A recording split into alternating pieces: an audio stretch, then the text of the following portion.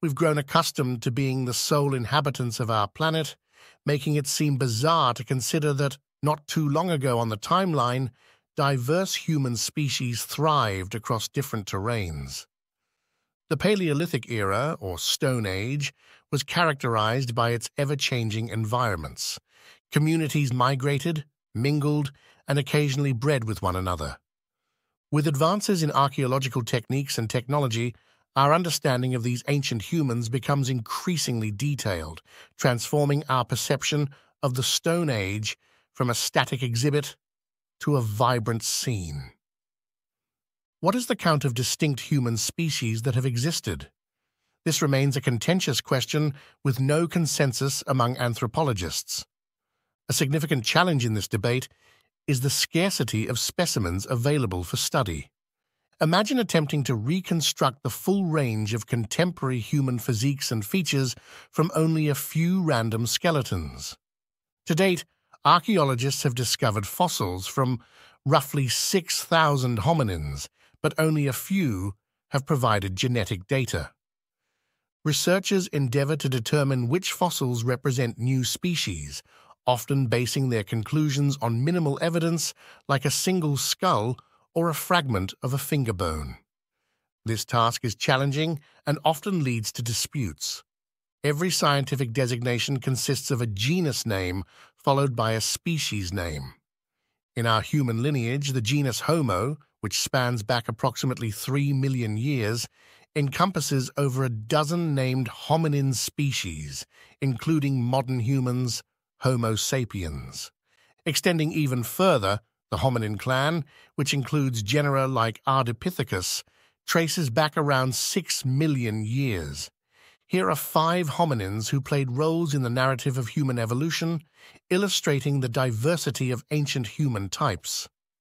Homo Rudolfensis exemplifies the challenges of defining a species with scant fossil records. Its classification relies on a lone discovery, a skull identified as KNMER 1470, found at Kubi Fora in modern-day Kenya, which dates back roughly 1.9 million years. Initially, this skull was thought to belong to Homo habilis, the earliest identified member of the human genus. However, several discrepancies arose. For instance, the brain case of this skull was unusually large. While other Homo habilis specimens featured brain volumes around 500 cubic centimeters, Homo rudolfensis's skull could hold about 700 cubic centimeters. Additionally, the Homo rudolfensis skull had larger teeth and a less pronounced brow ridge compared to other Homo habilis skulls. Ultimately, anthropologists decided that such variations were too significant to be accounted for within a single species, even considering gender differences. Thus, in 1986, KNMER 1470 was classified as a distinct species, Homo rudolfensis. Now let's go to Spain to find about another member of genus Homo.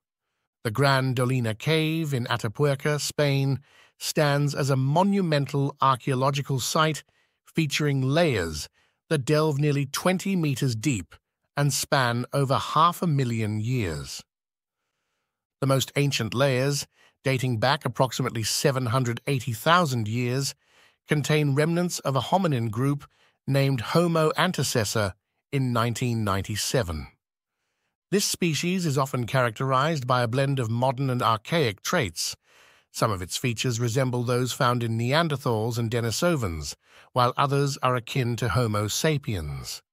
Recent research using ancient proteins from dental enamel of a fossil from Atapuerca has verified that Homo antecessor is a close sister lineage to modern humans, Neanderthals, and Denisovans, sharing a recent common ancestor with them.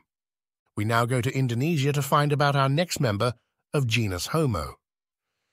The only discovered fossils of Homo floresiensis are from Liang Bua Cave on the Indonesian island of Flores. This species is affectionately dubbed hobbits due to their small stature, standing just over 3 feet tall. The initial discovery of Homo floresiensis was made in 2003. Despite their small brains, approximately 400 cubic centimeters, these human relatives were capable of hunting and crafting tools similar to those of Homo erectus, who had significantly larger brains. Their diminutive size may be attributed to insular dwarfism, a phenomenon observed in species living in resource-limited environments like islands. An example of this is the now extinct pygmy elephant that once coexisted with Homo floresiensis on Flores, demonstrating a similar adaptation. Now we go to neighboring Philippines for another fascinating member of genus Homo. Recently discovered on the island of Luzon in the Philippines, Homo luzonensis is an island-dwelling hominin that lived approximately 50,000 to 60,000 years ago. Represented by only 13 bones, including teeth, finger and toe bones, and a femur, these remains are attributed to at least 3 distinct individuals. In 2019, anthropologists concluded that the distinctive characteristics of these bones, notably different from those of species such as Homo erectus and Homo floresiensis, justified the designation of a new species. Particularly intriguing are the slightly curved finger and toe bones of Homo luzonensis, a trait they share with modern arboreal primates. This curvature hints that climbing trees may have been a part of Homo luzonensis's lifestyle.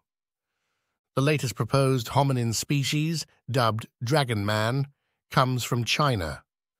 The skull, first discovered in the 1930s, but only recently examined by scientists, has been dated to about 146,000 years ago. Researchers describe it as a long-lost sister lineage to Homo sapiens, featuring large square eye sockets, significantly large molars, and a pronounced brow ridge. These traits are considered more archaic. However, the brain size of Dragon Man is similar to that of modern humans. This find underscores the complexities involved in categorizing a single specimen as a new species. It's possible that Dragon Man might be a Denisovan, but without genetic evidence, this remains uncertain. This discovery serves as a fascinating reminder of the intricate and still partially understood human history.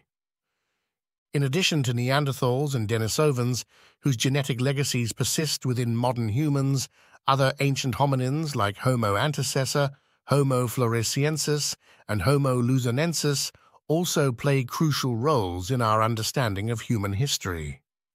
While direct genetic traces of these species have not been confirmed in modern humans, as with Neanderthals and Denisovans, they represent significant branches of our family tree, offering insights into the diversity and adaptability of hominins. For instance, Homo antecessor is considered a potential common ancestor of both Neanderthals and modern humans, highlighting a pivotal point in our evolutionary timeline.